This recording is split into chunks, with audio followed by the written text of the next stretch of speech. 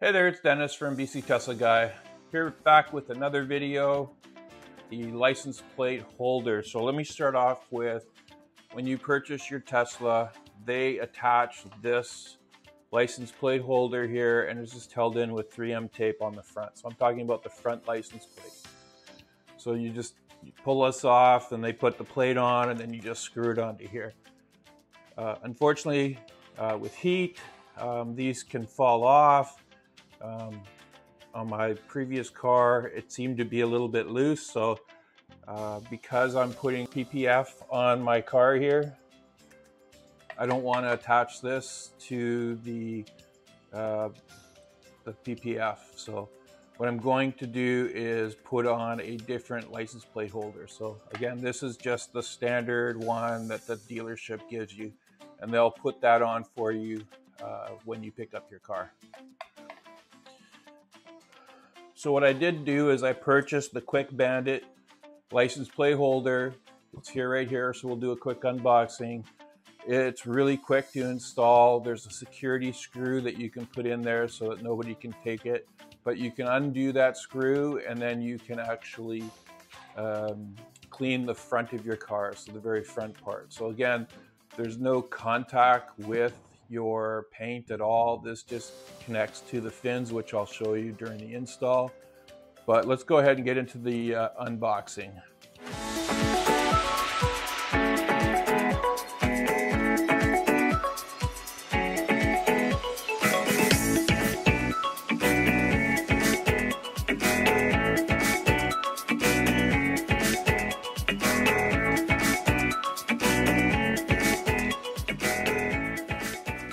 So I did open this up just to make sure that everything was in here. So let's go ahead and take a look here. So they'll give you a installation part. The one side here is the limited warranty, so they'll cover from manufacturer defects. But if you damage it, it's not covered. And on the back side, there's 3 steps on how to install it. So very simple. I'll go through that with you. This box here is, I got a carbon fiber license plate cover. I put one on the back, so this is the one that goes on the front. So we'll just go ahead and open that up as well. So here it is here. It's a real carbon fiber. You would screw on the back part here on the top. This is the top. You screw the license plate in, and then this connects to the bottom screws. So let's see if you can get a good close-up of the carbon fiber. So yeah, it's really nice. I've actually coated this one already with Adam's Advanced Graphene ceramic coating. So it'll just be easier to clean. It should stay cleaner longer. So that'll go on when I install a license plate. So in the box, they protect everything really well. So let's get rid of that. And so let's open this up. So there's a, it looks like an Allen key, but it's a security key. So let's see here if we can get a good close up of that. There you go. So it's like an Allen star key or Torx screw with a whole, pin in the middle. So there's no way that anybody can just come up and steal this from you. They do provide the tool with it and the 4 screws, and they're Phillips screws, all black, which is good.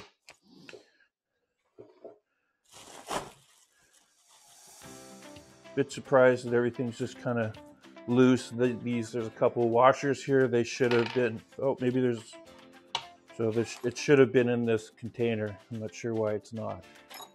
But anyway, there's a flat washer and a locking washer.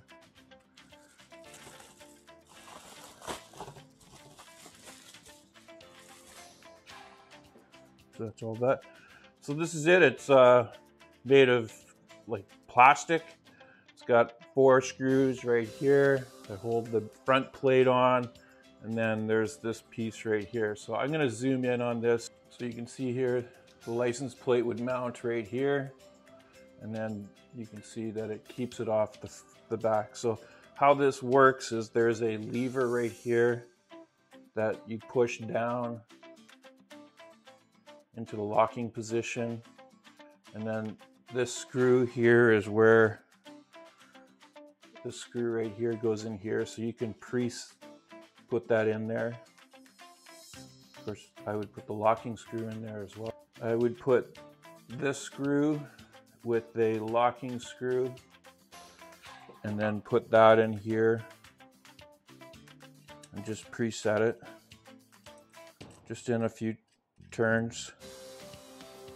It's quite thick here, so you can see on the back part as I turn it.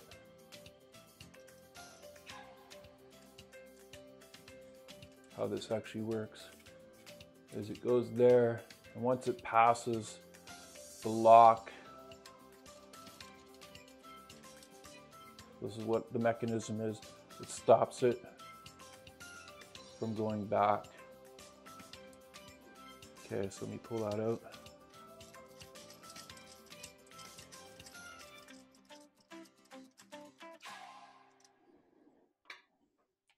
So again, how this mechanism works is these two here and the back ones here, they spread out as you move this. So let's see if I can show you that without moving it. So you can see that it goes down, and then when I move it, it goes up. So what it does is it presses up against the main part of the grill, and the V part right here, just the middle fin. So it's not holding on the fins, it's holding on the frame of the piece. So it's really solid. So now, why would you want this over this one here, the one that comes with with your vehicle? Well, again, I'll just go through the steps. This is held on with 3M tape. 3M tape is really strong, so it will stay there. I have heard of a few people having the license plate fall off, but there's plenty of tape here, and there's not a lot of weight, so I don't know that this actually will fall off. I just noticed mine was a little bit loose on my previous car.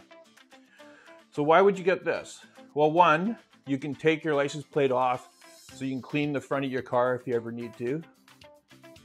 Two, if you have PPF on your car, I don't know that I'd want 3M tape taped onto it. This will not touch the PPF, so it'll work really fine. And it doesn't touch the car. Like right here, it wouldn't touch the car at all. So it's really simple to install, so we'll go ahead and get into that right now. Okay, so here we are.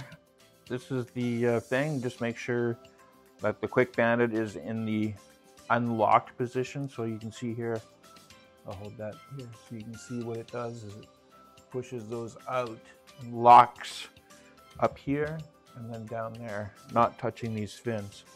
And then the V right here goes in here, which is the center one. So I'll unlock it. So you're going to tilt this in an angle up against the bumper, slide that in, put it in the groove, find the center spot to it, press this down, that locks it in place, and then you're going to take that tool that they give you, and then you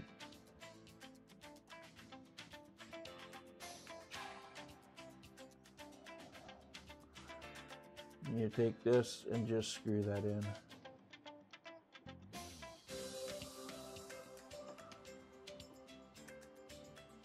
Don't over tighten because it is not really necessary. There's a locking screw on it. That's pretty solid. Okay, so the last step here is just mounting the license plate on the